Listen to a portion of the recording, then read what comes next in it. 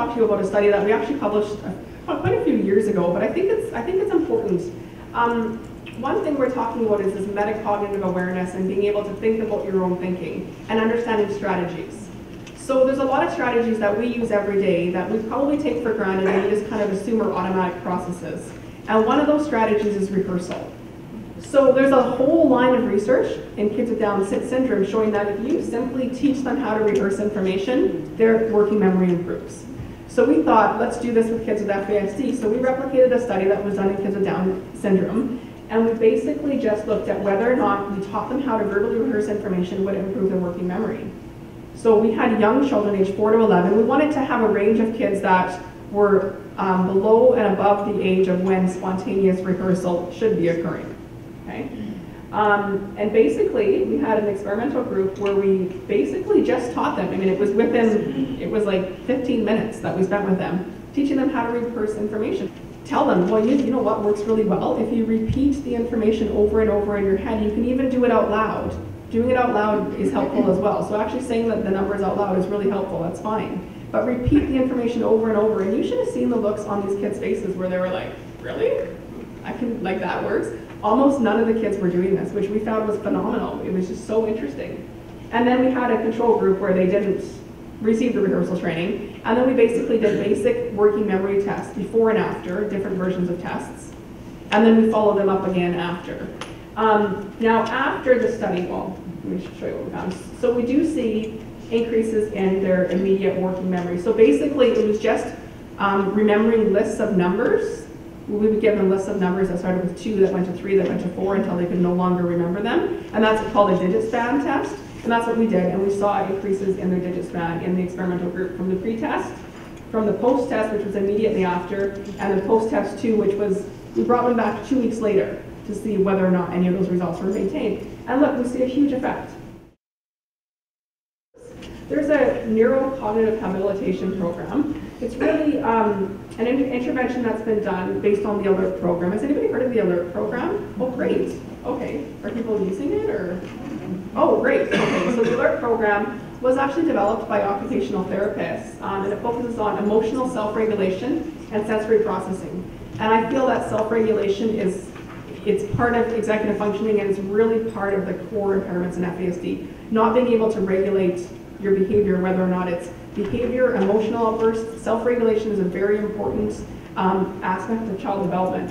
And so what they did is they took that ALERT program and they studied it in children with FASD, age 6 to 11, and they randomly assigned them to either get an intervention, which was the ALERT program, and they did this in a group therapy, in a group setting.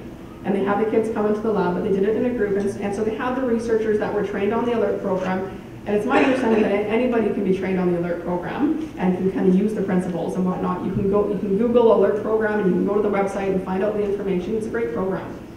And then they did 12 sessions, and the control group received nothing. But they were able to show that after having this group therapy ALERT program, the kids with FASD were showing significant improvements in executive functioning, which is really important, and also in their emotional problem solving, so their ability to solve emotion-based problems. So that was really interesting.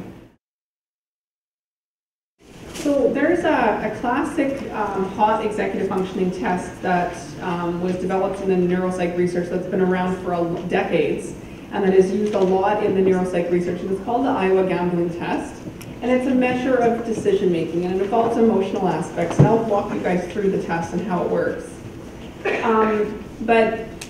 Okay, so for this test, it's really getting at this hot aspect of the F. So participants are presented with 4 decks of cards on a computer screen, and they're instructed that they need to choose from the cards, and based on when they flip over the card, it will tell them how much money they're going to win or lose. And they basically want to keep choosing cards to win as much money as possible, okay?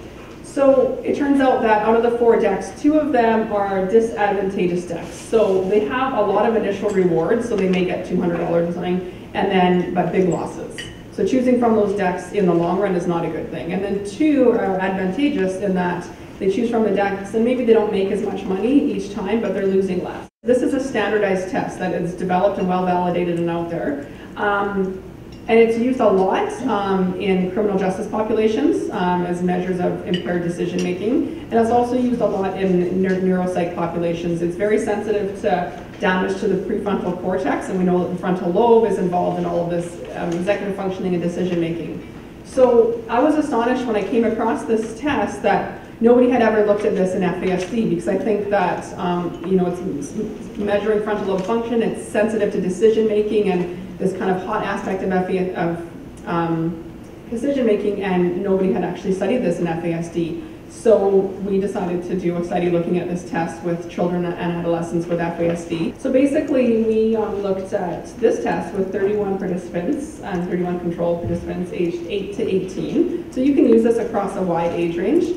It's not normed for children. You can use it with children. They love it. I mean, we tell them it's theoretical money. It's not real money or anything like that. And then every child at the end gets a $5 gift certificate. But they are motivated to play the game and kind of go through the tasks. So remember, the most important thing is that you have a number of trials to choose decks from the cards. So at first, you may choose from the ones that are giving you a big reward but a big loss. But over time, most people learn to switch their choosing to the other two decks because in the long run, it's giving them more money. So you think about it, you have to be able to inhibit that prepotent emotional response to want to go for the big winning decks when you're going to be losing more, and you have to kind of really think rationally and kind of plan ahead. So it really involves those key executive functions. So what we found, I think this is one of the most interesting figures that we have in our labs. So this is just the number of trials. So within each block, there's like 20 trials. I think they've got 100 times that they can choose cards. And this is just their total net score that they're gaining. And what we see here, so this is published in a journal just recently, is we see a really nice learning curve in controls. So as they go through the test, they realize, okay, yeah, this deck I'm losing too much money, and they learn to start choosing from the advantageous deck. And we see a perfect learning curve. But what we see in FASD is we see absolutely no learning curve whatsoever. We see a very flat level of performance.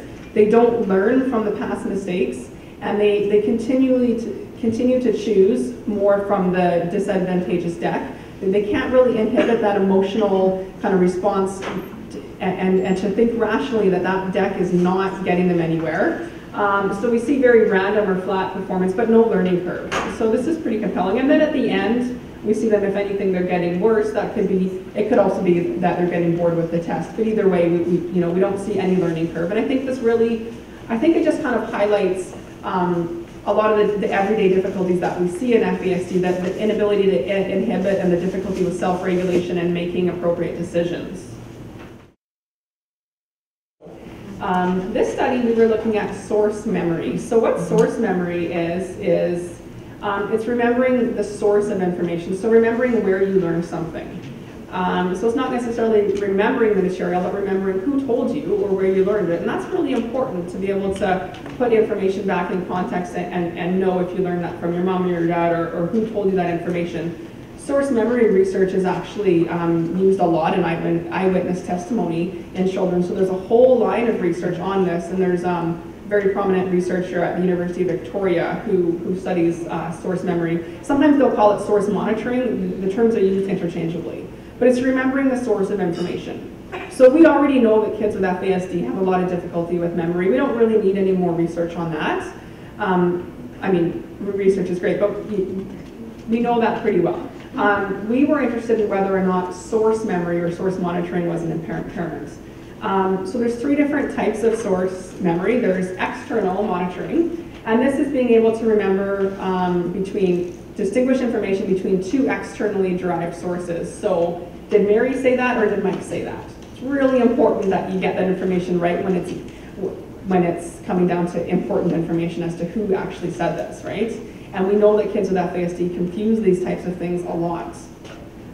Reality monitoring is distinguishing between an internally generated source and an externally generated source. So did Jill say that or did I say that? Okay, so it's differentiating between what you've said or done and what another person has said or done. And then internal source monitoring, which tends to be the most difficult, is distinguishing between two internally generated sources. So Did I say that or did I only think that? So that's a tough one, because you know, we can get confused, and that really involves this kind of metacognitive awareness. Did I actually say that? Did I think that? Did I dream that? Did that happen? You know, I'm sure we've all been accused of difficulties with our source memory at times. So there's established paradigms in research to measure source memory in children. It's actually not that difficult. So we used a previously established paradigm, actually that I used in my undergrad research with children with autism, but the paradigm is just basically to measure this type of source memory for the external condition. We just have two different experimenters saying different words, and then the child watches it, and the child after the fact has to, we present them with the word, and we ask them which experimenter said that word. So they just have to basically remember which one said it. For the reality condition, the child says the words or an experimenter says the words, and then asks after we ask them, did you say that or did the experimenter say that? So we can directly measure that. And then internal, we have the child either say the words or think the words, and there's an inhibition aspect there, because at first, whenever we ask them to think the words, they just blurt them out, and then they get it. But that's how you measure the internal monitoring, and that's a paradigm that's used in this research quite a bit. So we looked at this with a graduate student of mine in 19 children with FASD and 30 control children aged 6 to 12. And what we found is we did find that, like typically developing children with FASD showed most difficulty when it came to the internal monitoring. That's kind of the hardest one to distinguish, whether or not you said something or whether or not you thought it. So we saw kind of the same pattern of source memory performance, but they had much lower performance overall. So they were much more likely to confuse the source of the information. And so this is really kind of the first documentation of this kind of source memory deficit. They also had more difficulty remembering even if the words were said, because we had distractor words in there that weren't part of the original list. So they had difficulty remembering whether or not the words are said, whether or not they were part of the word list, and then the difficulty remembering who said them. So I think you can imagine how this can be applied to kind of classroom settings and teaching children with FASD, that they have this impairment in memory, but they also have a difficulty with remembering the source of the information. So that's something that we kind of need to work on to help identify that, maybe using visual cues, things to remember where things are coming from. Because if you're getting information wrong or from different sources, it could have some significant consequences.